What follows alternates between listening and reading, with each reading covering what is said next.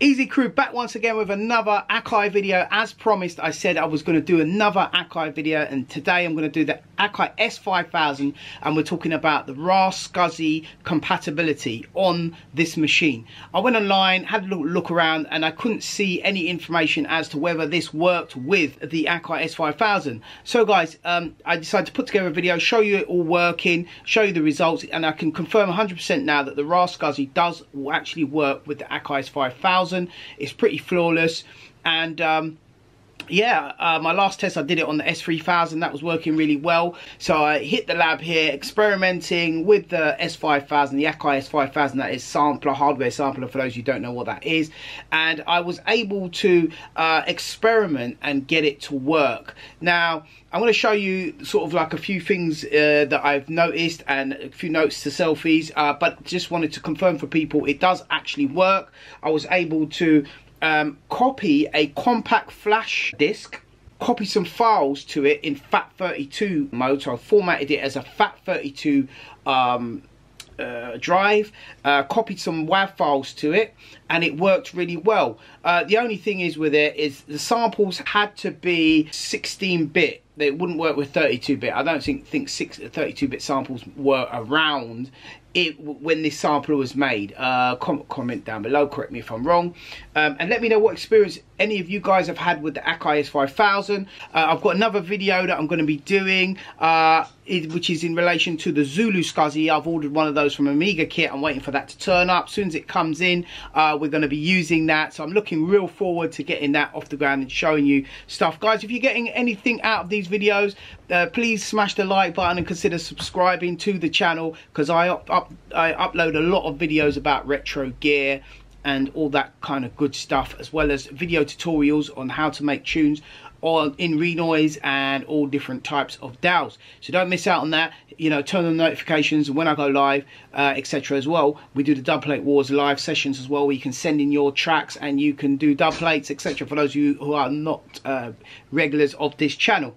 Anyway, with that being said, the AKAI S5000 works pretty much flawlessly with the RASCSI, and I'm looking forward to showing you what I found. So without further ado, let's get into it. So guys, as you can see, I've got my AKAI S5000 switched off at the moment, and as you can see down here, I've got the RASCSI switched on. It's all powered on, and I've connected it through the DB25 cable, which goes round the back into the RASCSI, into the AKAI S5000.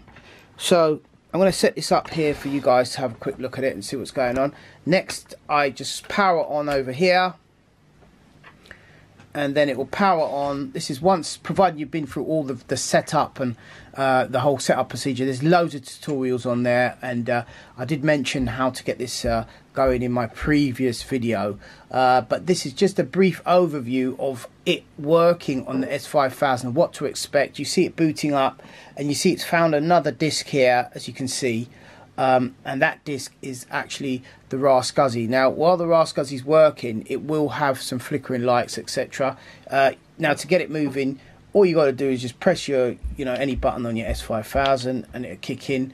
And then you go to your utilities, you go to your disc, the utilities over here, and it will show you a disc list, and you can see that you've got that FAT32 there, and that is basically a image that I've loaded on my RASCSI software. So you go to the RASCSI interface, the web interface, and you load the image that you want to use on the interface, and then once you've done that, it will show up here. It's really mad. Now, another thing I've got to mention is this is connected via Ethernet.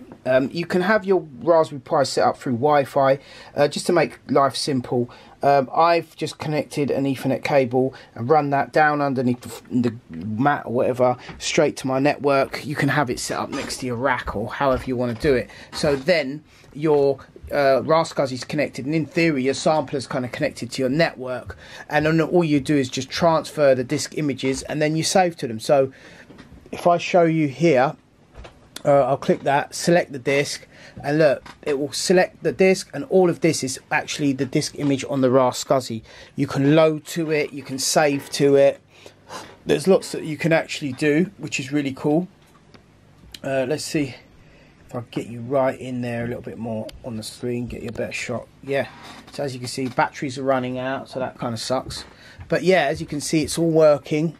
And as usual, you can go to, like, say, different folders, open folder. You can audition samples. You can load them as you would as if it was a disc. So I've selected that disc now, so I just go to there, and I can just go, for example, load program, hit execute. Program load complete.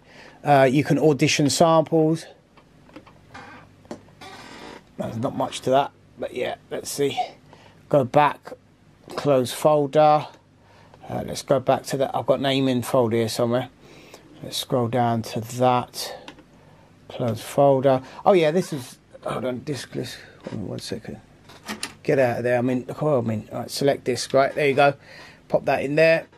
Go to me, Amen. Open folder, press audition.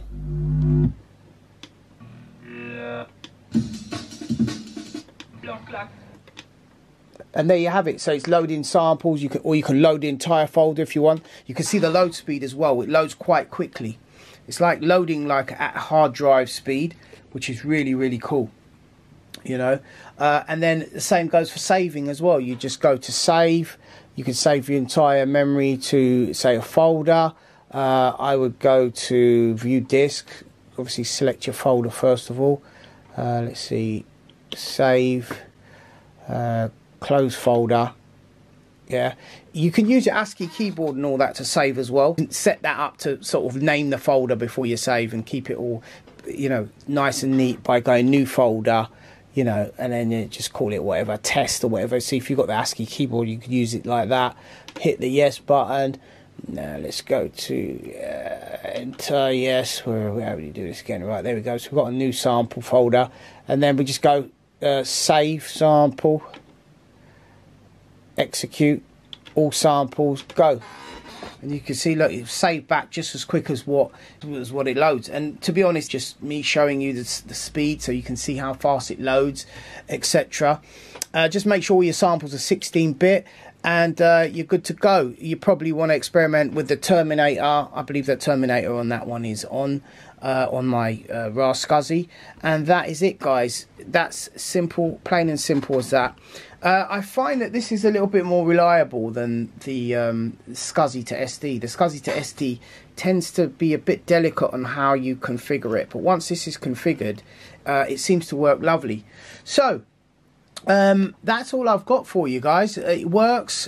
Just wanted to put that out there. You guys can see it working. Check out my other videos I've got on the S5000. I'll show a demonstration of it all working if you want to see that all, you know, up and running.